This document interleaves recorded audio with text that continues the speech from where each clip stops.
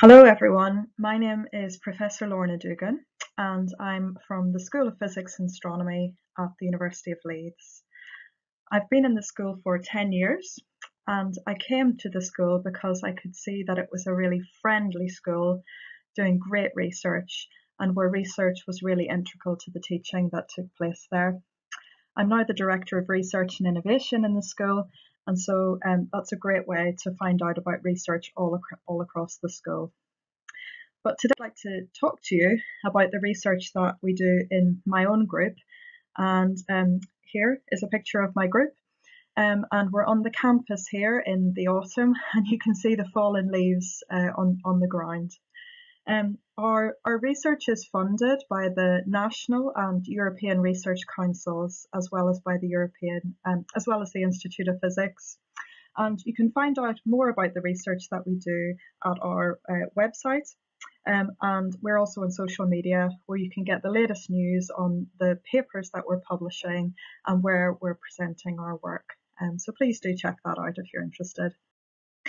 Today I'd like to tell you about the new approaches that we're taking to understand mechanics and materials. And we're going to be looking at molecules, single molecules. We're going to look at the networks that form from those molecules. And then by putting that information together, we're going to learn about the applications that might be realized through understanding of the physics. So we're considering this subject of hierarchical biomechanics. And what does that mean? So let me show you an example to try to illustrate. So this is a movie of the human body, and we're going to zoom in on a single blood cell. And that blood cell has a wall, a membrane, and that membrane, if we zoom in again, we can look at the details of the structure that is forming the cell wall. So you can see that it's made up of fibers, and these fibers take a particular orientation. And this is collagen, and collagen is amazing because it can withstand gigapascals of pressure. So what is it made of? Let's look in a bit more detail, and you can see these fibers which have this staggered architecture. And within that, if we go to the next length scale, we can see these nanometer-sized aligned molecules. And within that, we can go to the next level of detail and see that each of these tropocollagen fibers is made up of this helical bundle. So isn't this amazing? We've got all of these structures at these different length scales, and mechanics is important to every single one of them. So let's think about the mechanics on a spring. Here you can see an image of a spring, and when a force is applied to it, it is extended. And Hooke's law describes the relationship between the force and the extension through a proportionality constant called the spring constant. But let's think about what that might mean in the context of something on a different length scale. So the spring might be somewhere in between the pencil tip and the tennis ball. So what if we want to go to length scales which are much smaller to the left and think about things on the nanometer length scale? So we want to look at nanoscale biomolecules. How are we going to go about doing that? So we've got a special instrument to do that, and the instrument is called the atomic force microscope. And it was created in the 80s by two scientists, Gerd Binning and Henrik Rohr, who went on to win the Nobel Prize in Physics in 1986 for the scanning tunneling microscope. So here's a little cartoon that we made of the atomic force microscope, and it's got a couple of really important components that I'll talk you through. We've got this cantilever tip that sticks out, and it's got a sharp tip at the end of that, and we can use that to pick something up from a surface. So the surface is underneath. It's a gold-coated surface which is resting on top of a piezoelectric device. A piezoelectric device can be controlled with electronics to either compress or elongate the position. So this allows you to have nanometer control over the position of your surface. So imagine we've put something onto that surface. We bring the surface up towards the tip. We pick something up. We bring the surface away and we start to elongate that molecule. And if we elongate it to a particular distance, we can start to apply a force to that molecule and the cantilever will start to bend. And we can measure that deflection because we've got a laser positioned onto the upper side of the cantilever, and that deflection can be measured with this 4-quadrant diode that you can see in the corner. So that's a very quick introduction to the technique. Let me show you a video, and this video was made by a project student in the school, Jamie Ridley, and it really gets across the main idea of the AFM. So let me show you the video. So we're zooming in to the molecule. In this case, it's a protein, and we've got the main components of the atomic force microscope, the laser being emitted onto the upper side of the cantilever so that we can monitor the position of the cantilever. We're bringing the surface and tip into contact. That's allowing us to pick something up at either end. Force is being applied.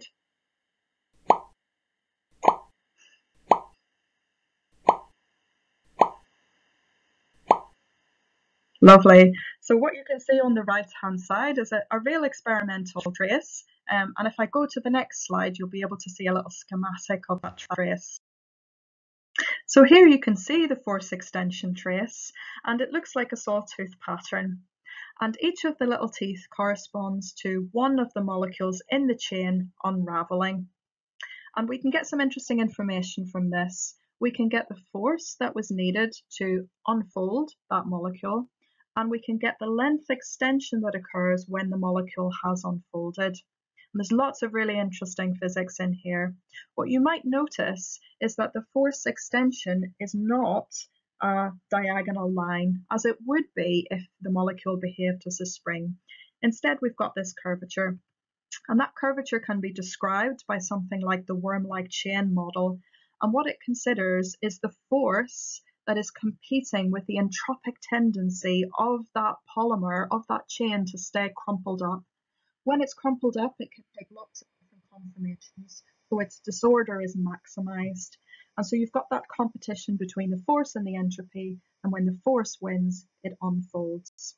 So there's lots of interesting parameters in this model. I want to highlight one of them, and that's LP, and that's the persistence length of the molecule, and it gives you a measure of the flexibility, and you'll hear a little bit more about that in a few slides.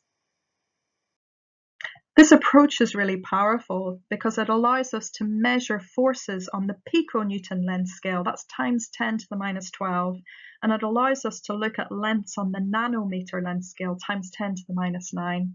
In addition to that, it allows us to look in more detail at things such as this entropic elasticity, molecular reorganization, bond angle deformation, and even the rupture of strong covalent bonds.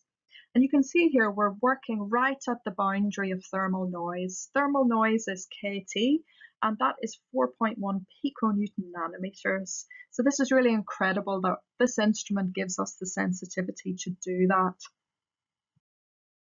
So for example, we can use this to look at the importance of hydrogen bonds in a molecule. Now, hydrogen bonds are relatively weak, but there are many of them in biological molecules. And in a project, Megan Hughes, a bachelor's project student in the group, examined this in a little bit more detail. So she looked at the importance of the orientation of hydrogen bonds and the direction of the applied force. And this is a little bit like Velcro. So if you imagine trying to pull Velcro apart this way, it's very difficult, it's very strong. But if you unpeel it, then you can unzip the Velcro one by one, and it's easy to unravel. And it's the same for these molecules at the nanometer length scale, where you've got two surfaces, the hydrogen bonds can be unzipped or popped open one by one. And in the lower example, the hydrogen bonds need to be sheared simultaneously to break. So you've got this mechanical hierarchy in these molecules at this hydrogen bond level.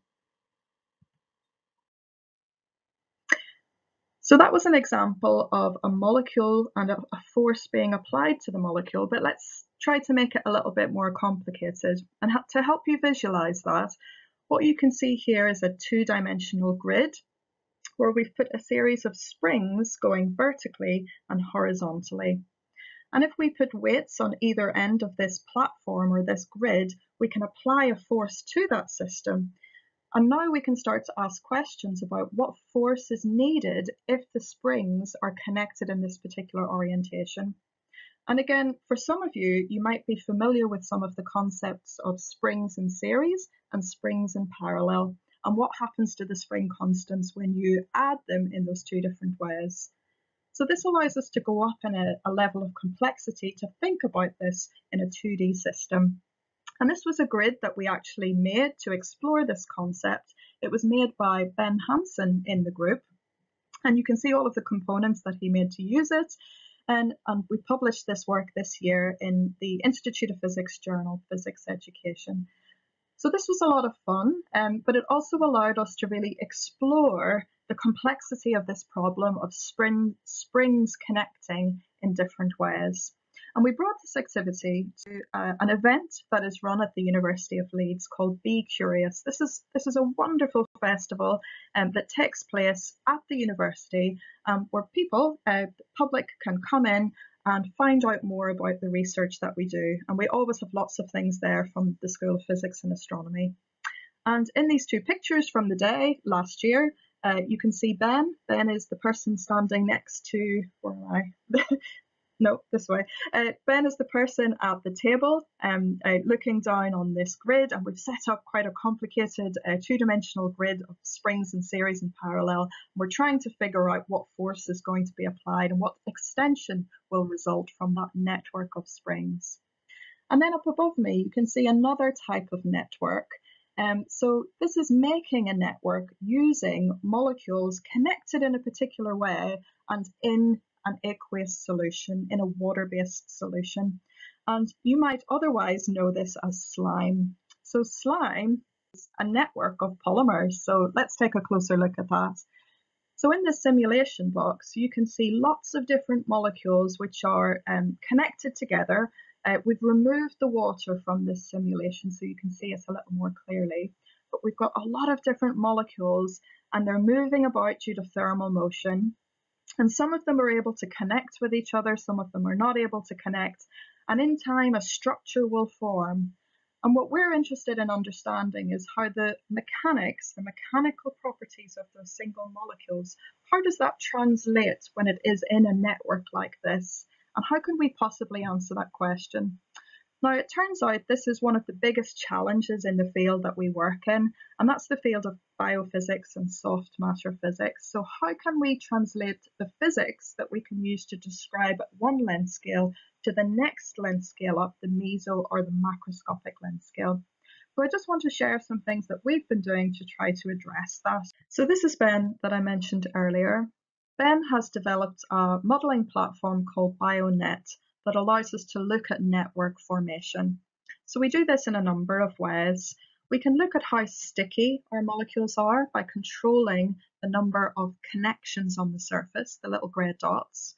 We can control the rate at which the network forms. We can allow it to cross-link and connect very quickly or much slower, and look at the resulting structure and the mechanics of that structure. And then we can think about the flexibility of the molecules, the building blocks. We can make them very floppy or we can make them very rigid. And that's by changing the persistence length. And remember, you saw that when we looked at the force extension traces. So the flexibility of that polymer is really important in determining the network formation. We can also look at the rate of network growth, and in these simulations, student Kalila Cook is looking at the structures that form when the network grows quickly or when it grows more slowly. And again, we want to understand how that resulting structure has differing mechanics. And you can see some of those in the next slide. So here, this is a molecule that we've been working with. It's a protein, a biological nano machine, and that little floating head has popped up early. That is Andrew Hare. So Andrew was an MPhys project student in the group last week that started this project. So what Andrew did was he took this molecule, he added lots of it to a solution, and he triggered a reaction that would allow the molecule to stick together. This is a photoactivated chemical reaction to make this network. The network is in water and it's called a hydrogel. So the main component is water with this polymer network forming. And so we were interested in the structure that these molecules would take. We did some scattering experiments to do that. We've not got time to talk about that today, but I wanted to focus on the mechanics. So Andrew was able to do experiments called rheology, looking at the flow of gels using a rheometer. And you can see an image of that instrument just up above. So a rheometer has this oscillating plate. We're able to put our sample onto the instrument, and then underneath we've got this LED element that switches on and initiates this cross-linking. So we made this add-on device in the department, and we've got a really fantastic technical and mechanical workshop team that really add to all of the research that we do in the department. We're really lucky. So using this instrument, Andrew was able to apply shear forces to the gel and then determine the response of the gel to those forces.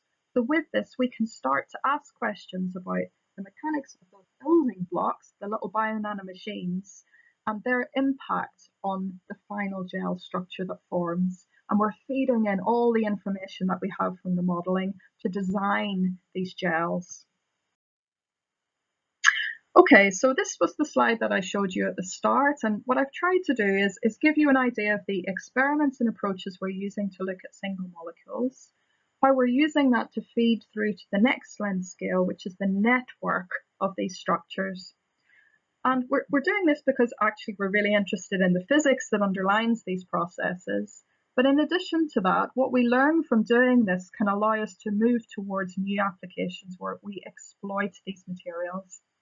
And these biological materials, these bionanomachines, are really special because they don't just have structure and mechanics, but they have function, they do jobs in our bodies. So they provide really tremendous inspiration for making new materials. So the research that I've shown today takes place in the School of Physics and Astronomy. But because of the nature of what we do, we also collaborate with people outside of the school in biological sciences, in engineering and medicine and the hospitals. And that's through these interdisciplinary centres such as the Asprey Centre and the Bragg Centre for Materials Research. So I just wanted to share a couple of examples of what we do. So let's think about this. Imagine you hurt yourself and you put a plaster on your hand, and that plaster has a couple of purposes. You might want it to protect the wound, you might want it to do more than that. And actually it would be great if it could do more than that, because wound treatment, for example, in the UK, the National Health Service cost for wound heating is $5 billion a year. And one of the problems is the risk of reinfection. So wouldn't it be great if we could use some of our knowledge of the physics to feed into this problem? And wouldn't it be great if we could use building blocks that could make networks that would allow us to make materials which were dynamic and responsive and had diverse biological functionality? So really, pioneering methods are urgently needed, and research in the School of Physics and Astronomy is addressing this problem. So let me give you an example. What you can see in this schematic is a micrometer size bubble. And inside the bubble, we have a gel scaffold, which has a particular structure and mechanics. And inside that scaffold, we can load drug molecules, which are shown in red. What we can then do is add bubbles inside the scaffold, and we can use ultrasound to pop the bubble and to allow the release of the drug. This is really exciting because it's allowing PhD student Krista Brown to work towards targeted drug delivery with controlled release. And this is a wonderful collaboration with colleagues within the school and the medicine school at the university. So let me show you a movie from Krista's research that is really exciting. So what you can see here is the formation of these microbubbles. And so you have the oil and the aqueous phase coming together in channels to then produce a bubble of a particular size. And inside that bubble, we've got the molecules that we need to later cross-link and form the gel. So this is a really exciting time, and this is a collaboration between us in the School of Physics and Astronomy and people in the School of Medicine. So we can't wait to see where this project goes next. So that brings me to the end of my talk. I've really loved sharing some of our research with you. And I hope in future I get the opportunity to see some of you, and perhaps some of you will join the lab to help us continue this research. If you'd like to know more, you can check out the links below. But thank you for listening.